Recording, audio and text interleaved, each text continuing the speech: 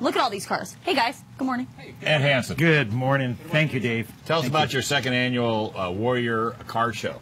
Well, we're having a Warriors United Car Show again on September 13th. This is next Saturday. Next Saturday. Next Saturday. It'll be held again at Hawthorne Caterpillar, 16945 Camino San Bernardo in San Diego.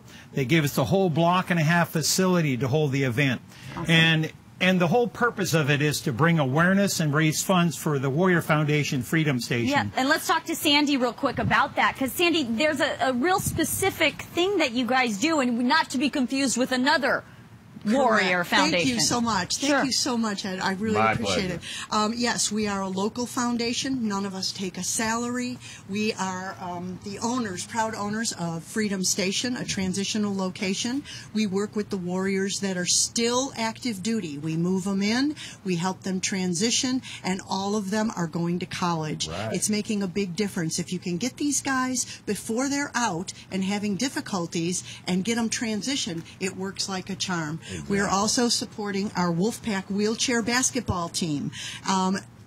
California has the #1 conference wheelchair basketball team. It's all military. We're #1 in California, and we're #2 in the country against 83 other teams. Wow. But Warrior Foundation and Freedom Station have been around 10 years.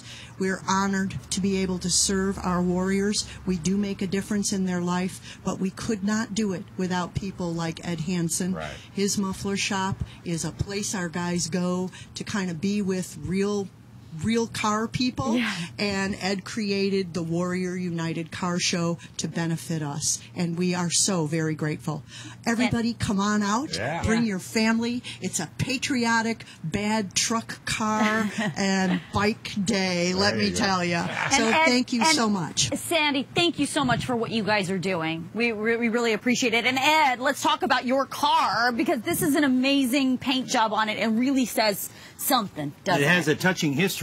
My wife was ill about 10 years ago. Her and a friend were making quilts for wounded vets, and her friend put together a quilt with Spider-Man and a serviceman that said imaginary hero, real hero.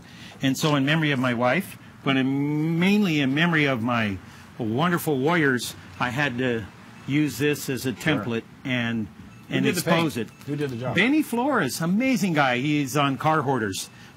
He wouldn't sign it. And I said, Benny, why didn't you sign it? He says, because it's not about me, it's about them. Right. And it touched me. What does it mean to have this money go to this amazing charity for you guys? Well, let me tell you something. Well, as a young man, I thought somebody would take care of them. And that somebody became us. Yeah, all became all of us. Guys. And these guys are all military, aren't they? A lot of ex-military here. Some bragging more so than others. Oh, yeah. Some about Air Force, over Navy, over Army, over Marines. I don't know what it is. Look at this beautiful Mustang. You are. That's a kit car. Gary Dar. Tell them about your kit car. My name's Gary Dar, a.k.a. the Fat Dog. This is my 65 Mustang. I bought it originally. I've had it 50 years. It's beautiful. And this will be a prime shot at the car show for sure. Is it still under warranty? Oh, God, yeah. Original owner? I'm original owner. I'd be checking with Ford on that one. All right. Thank you guys all for coming in. Again, the event is next weekend, September 13th, at the Hawthorne. There it is.